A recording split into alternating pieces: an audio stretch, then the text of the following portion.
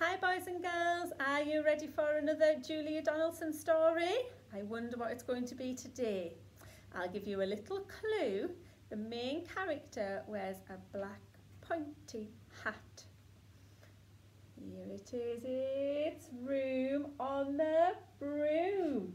And the blurb on the back says, the witch had a cat and a very tall hat and long ginger hair which she wore in a plait.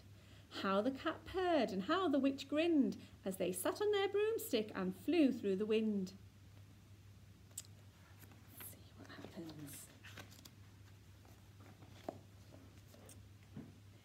The witch had a cat and a very tall hat, and long ginger hair which she wore in a plait. How the cat purred and how the witch grinned as they sat on their broomstick and flew through the wind. And how the witch wailed and how the cat spat when the wind blew so wildly it blew off her hat. Now again, see if you can hear any rhyming words in this story.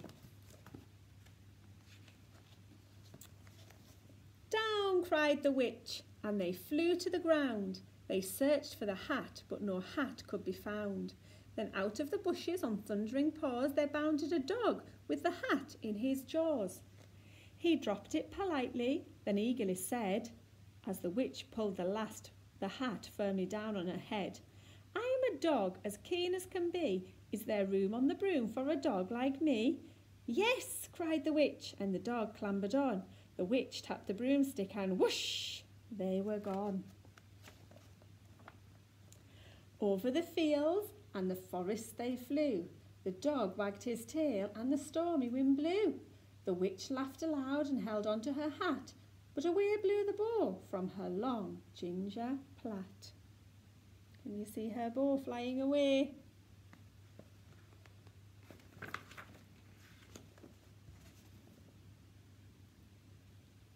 Down cried the witch, and they flew to the ground. They searched for the bow, but no bow could be found. Then out from a tree with an ear-splitting shriek there flapped a green bird with the bow in her beak. She dropped it politely and bent her head low, then said, as the witch tied her plait in a bow, I am a bird as green as can be. Is there room on the broom for a bird like me? Yes, cried the witch, so the bird fluttered on. The witch tapped the broomstick and whoosh, they were gone. Over the reeds and the rivers they flew. The birds shrieked with glee and the stormy wind blew. They shot through the sky to the back of beyond, and the witch clutched her bow but let go of her wand. Down cried the witch, and they flew to the ground. They searched for the wand, but no wand could be found. Then, all of a sudden, from out of a pond leapt a dripping wet frog with a dripping wet wand. He dropped it politely, then said with a crow, as the witch dried the wand on a fold of her cloak, I am a frog as clean as can be. Is there room on the broom for a frog like me?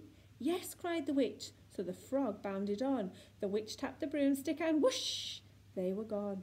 Over the moors and the mountains they flew. The frog jumped for joy. They all are.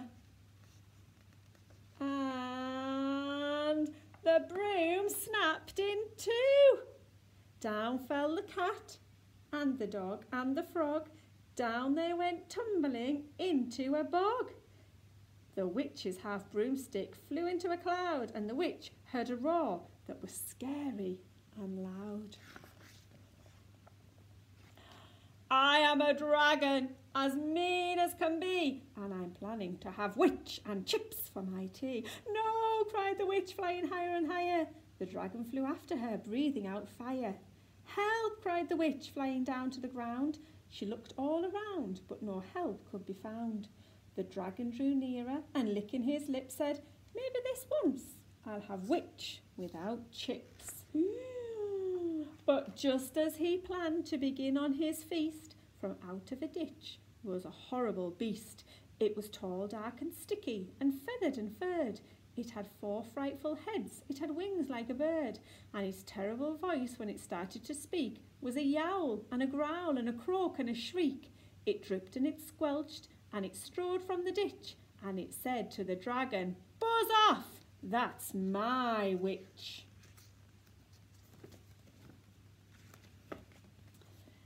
The dragon drew back and he started to shake. I'm sorry, he spluttered. I made a mistake. It's nice to have met you, but now I must fly. And he spread out his wings and was off through the sky. Then down flew the bird and down jumped the frog. Down climbed the cat and phew, said the dog. And thank you, oh thank you, the grateful witch cried. Without you, I'd be in that dragon's inside.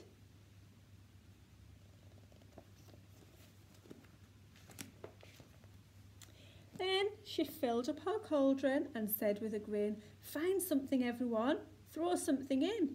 So the frog found a lily, the cat found a corn, the bird found a twig and the dog found a bone. They threw them all in and the witch stirred them well, and while she was stirring she muttered a spell. Iggity, ziggity, zaggity, zoom! Then out rose a truly magnificent broom, with seats for the witch and the cat and the dog, a nest for the bird and a shower for the frog. Yes, cried the witch, and they all clambered on. The witch tapped the broomstick and whoosh, they were gone.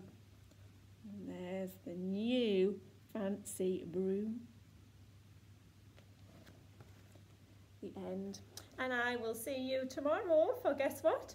Another Julia Donaldson story. Bye for now.